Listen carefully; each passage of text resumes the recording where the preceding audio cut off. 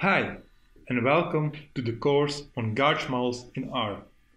On Wall Street, there are old traders and bold traders, but there are very few old bold traders. That's because the bold traders suffer large losses when ignoring the risk of their investments. My name is Kris Boudt. My goal is to give you a hands-on experience in using GARCH models in R. I have a PhD on forecasting financial risk and use GARCH models to win by not losing much.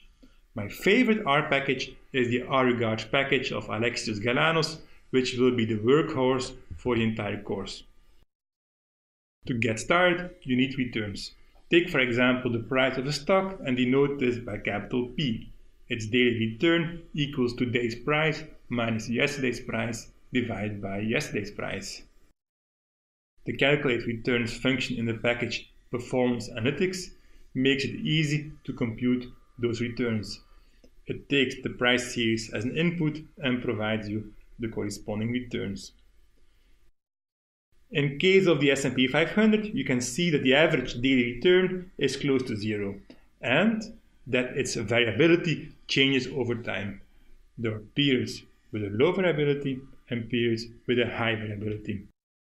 You can quantify this variability by computing the return standard deviation. Investors call this the return volatility and denote it by the Greek character sigma with the index t to emphasize that its value changes every day. You need to take those changes into account since they heavily influence the probability of losing money.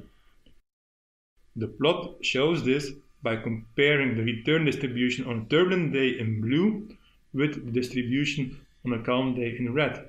On a calm day, there is almost no chance of losing more than 5%, but on a turbulent day, it becomes likely to lose more than 5%.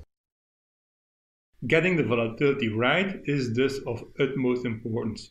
You can estimate the return standard deviation in R by applying the function SD to the return series. For the daily S&P 500 returns, this gives you a daily volatility of around 1%.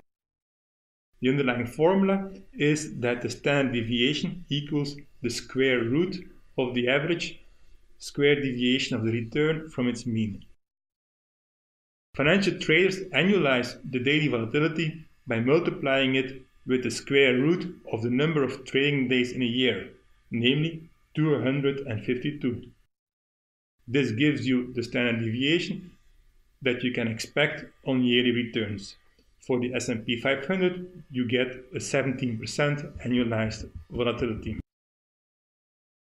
When you compute this annualized standard deviation on subsamples of 1 year, you get different numbers through time. They vary between a low of 7% and a high of 41%. In a similar fashion, you can compute volatility on rolling estimation samples. You then roll the sample through time by adding the most recent observation and removing the most distant one.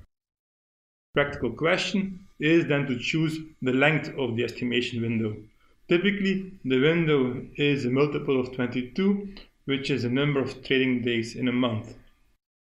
In R, you can do this rolling calculation with the function chart rolling performance.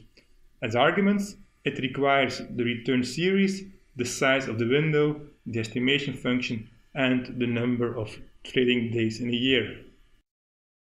You see here the corresponding rolling volatility estimates. Note the switches between periods of low and high volatility. This rolling approach is too simple in practice. You will later discover that a higher accuracy is achieved when using a GARCH model. But first, we refresh the basics of estimating standard deviations